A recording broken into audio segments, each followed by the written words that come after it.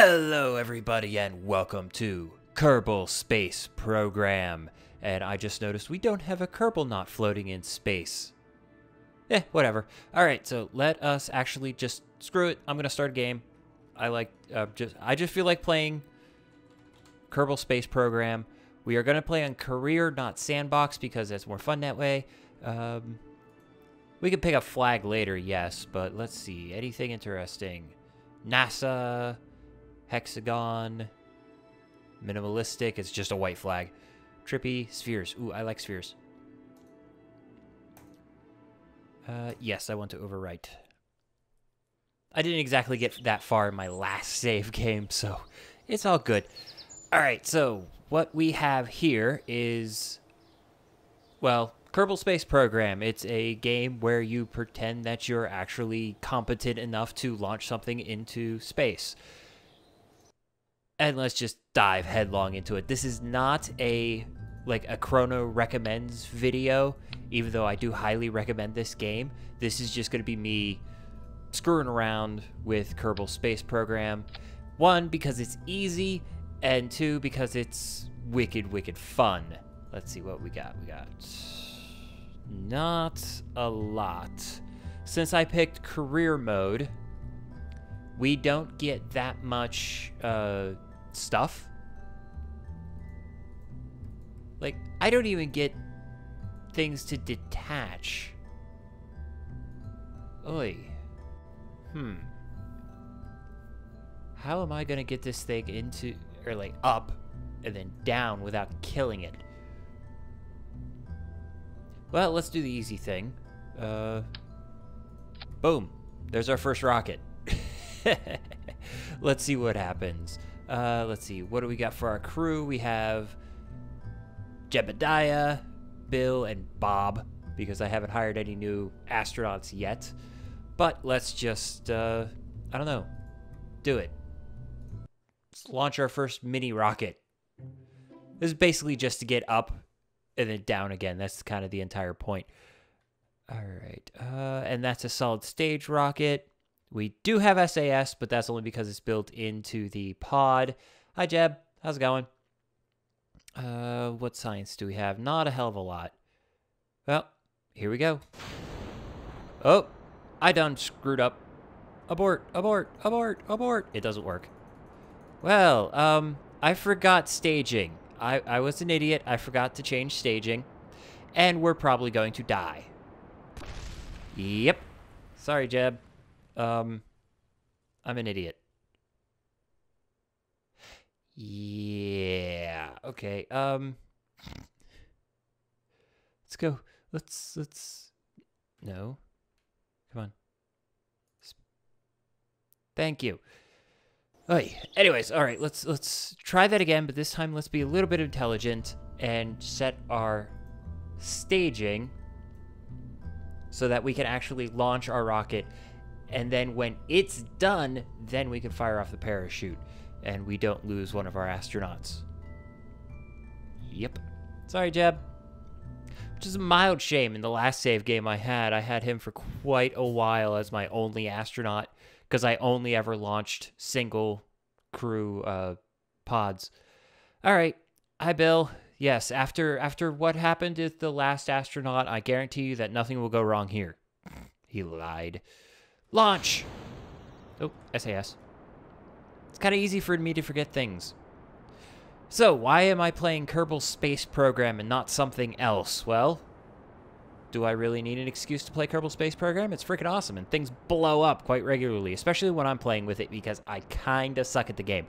It's one of the few games that I'm actually really bad at, but I highly recommend and quite enjoy. It's strange. Oh, I actually got up fast enough that I was seeing those air tracer things. I don't know if they're called anything or whatever, but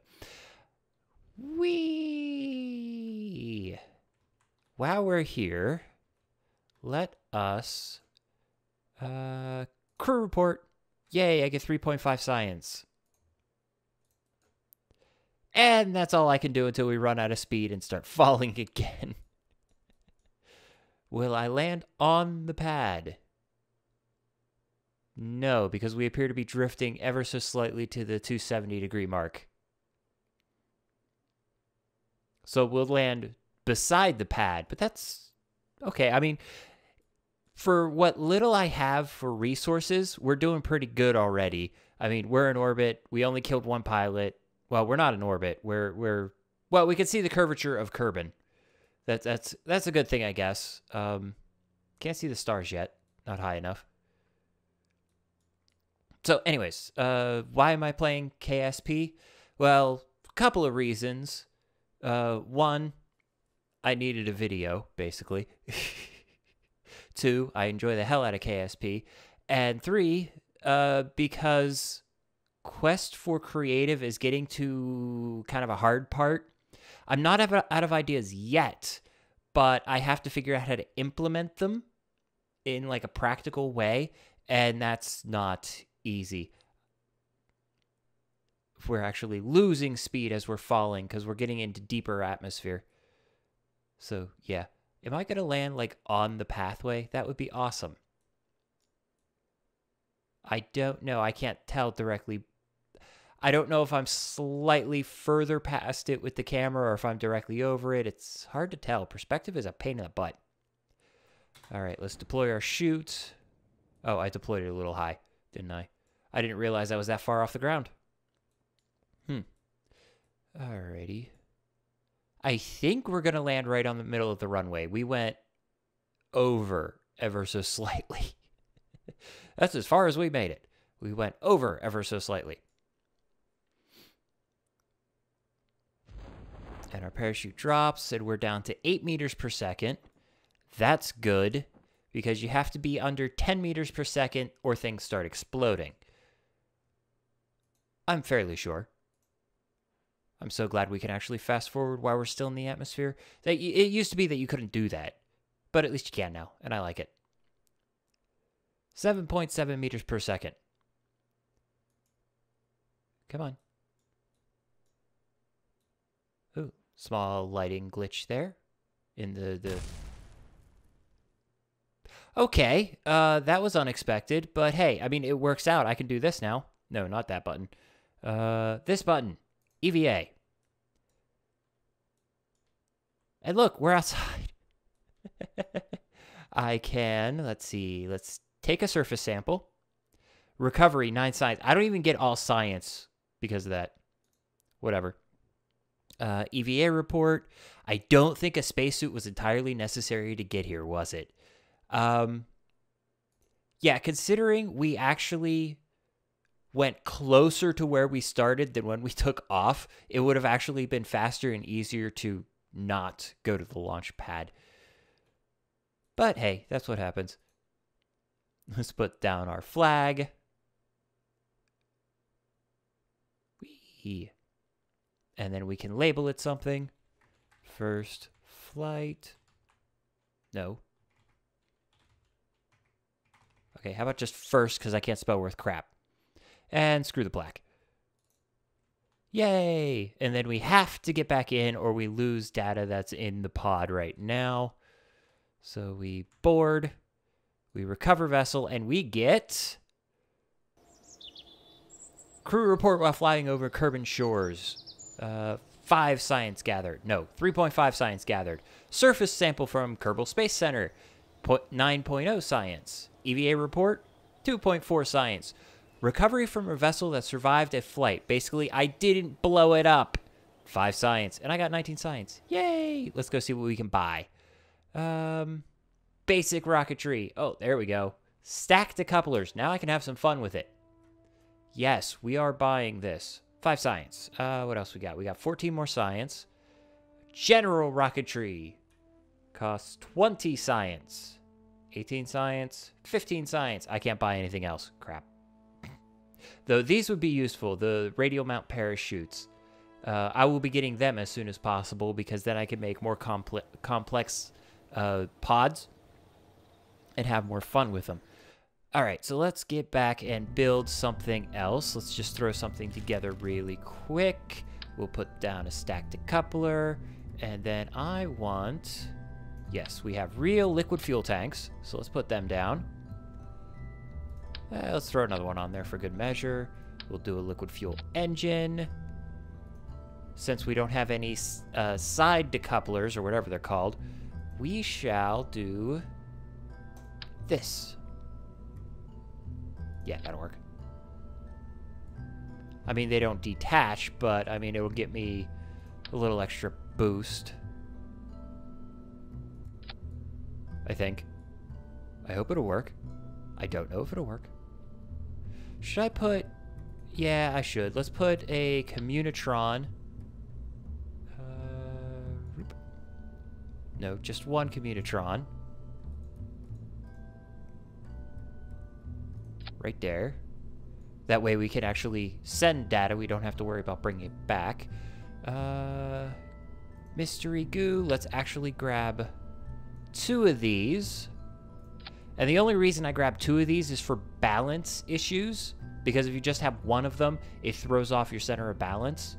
Though, right now, center of balance is a little off to begin with because of that guy right there.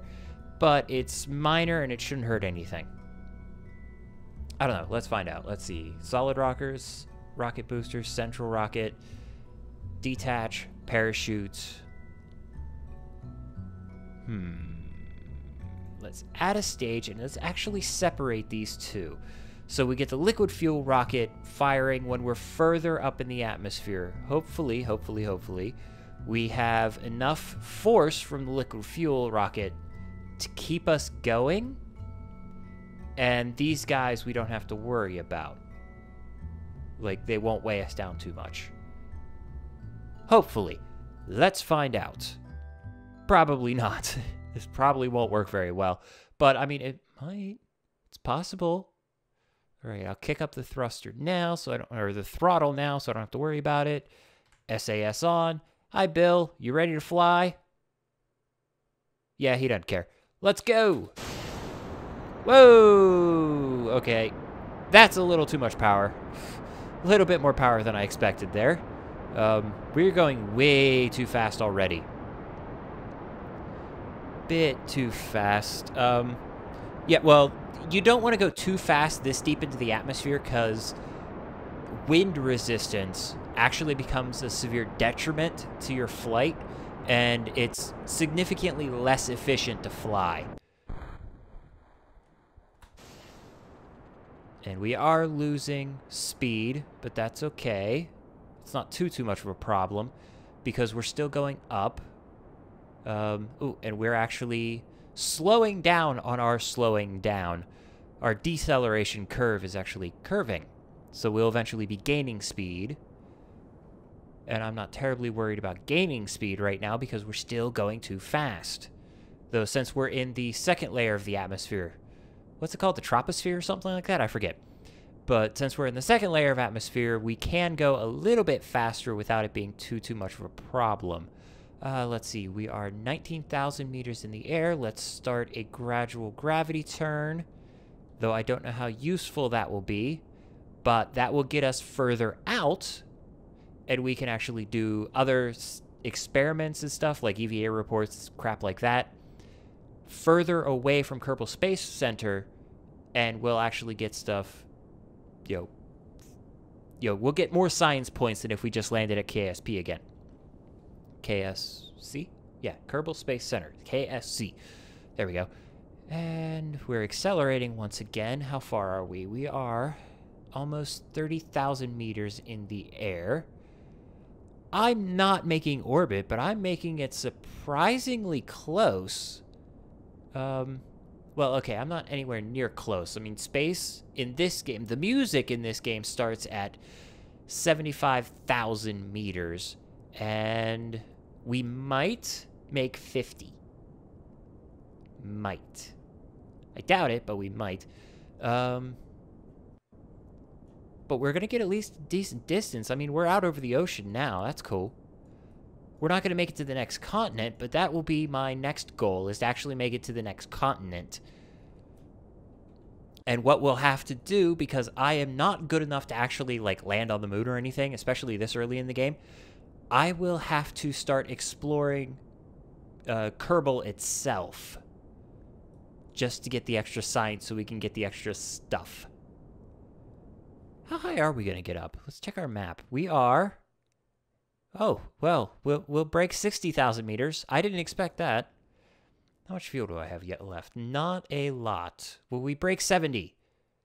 No. Maybe. Will we? Come on. Yes, we can break 70. Can we make 75? 4, 5. Yes, we'll get the music. We'll make it. We won't make it. It's not technically in space, but I think it's close enough for the game. I think the game will think it's in space, but I'm not 100% sure. I don't want you to do EVA. Let's do a quick crew report. Poink, and see what you say. 3.5 science. Nah. Let's hold off on you until we get above 75,000 meters, and then we'll slam out a whole bunch of experiments. Oh, we got the music, and it's at 70,000 meters. All right, now let's slam out some experiments and see if we get some more stuff. Crew report. 5 science, so we got some more. Keep data. Quick little observe mystery goo.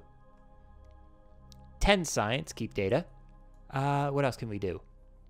Not a lot. I want to do an EVA, but I don't. Yeah, I don't want to risk Bill getting pulled off with what little atmosphere is left still this close to the planet. But hey, we made it.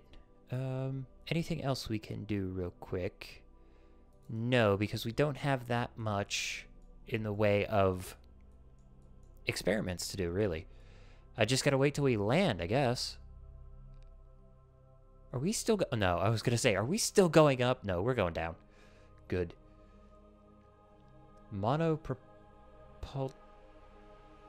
Yeah, monopropulsion. I have RCS fuel? I don't have any RCS. That might just be his jetpack there. But hey, we can see the stars. We can see galaxies. That is... You know what? I don't know if that's a galaxy or a giant star. I don't know, but it's really cool. I wonder if space actually looks like this from space. Like, can you actually see galaxies? I don't think so. I saw on Cosmos, the new Cosmos, a enhanced vision of the night sky, and the Andromeda galaxy, the giant galaxy close to us that's actually going to hit us in a few billion years, it's actually taking up like a third of the sky, but we can't see it because it's too dim. So I get the funny feeling that galaxies wouldn't show up like that. At least I really, really doubt it. Though it looks really cool. Like, apparently we can't see nebulas either. Like, you know how in Star Trek and all those really cool sci-fis, you see, you know, they're in space and it's like colorful space and all the nebulas and all the really cool stuff. Space doesn't look like that because we can't see those frequencies of light.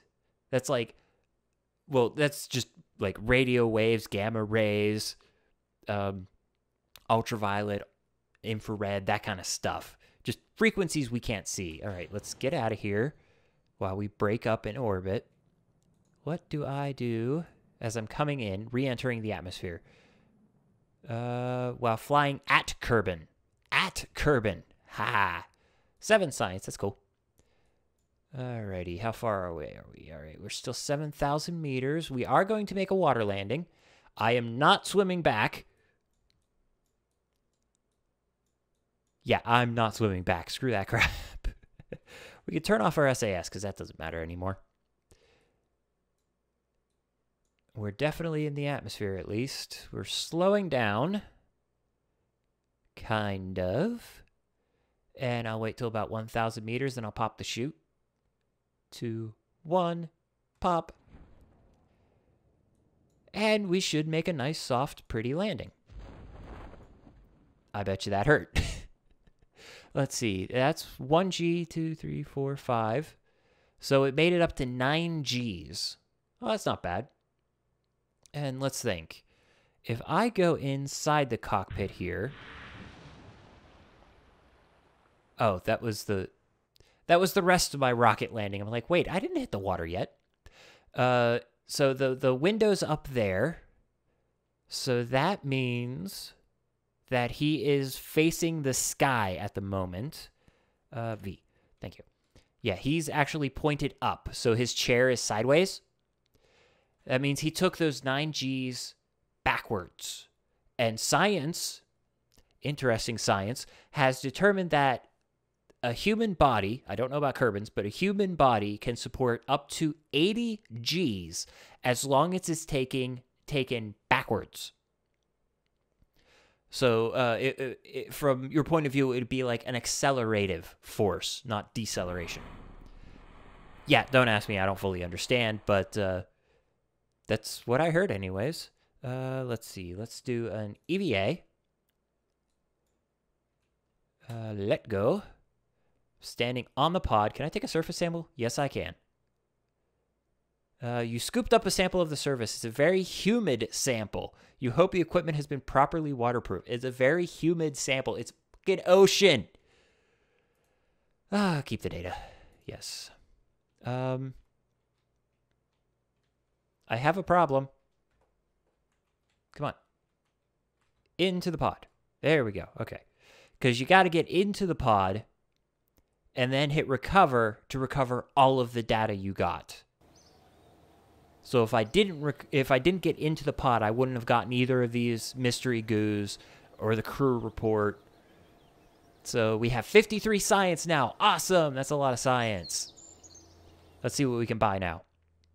All right, so we got 53 science. I do want this one because we can start making more complex things, but oh, there's radial decouplers. I want those. Let's see.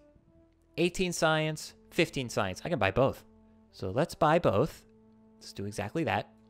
And then we have lights. Ooh, that's cool. The Science Junior. This is the reason I got these. The radial mounted parachutes is because the Science Junior has to come back.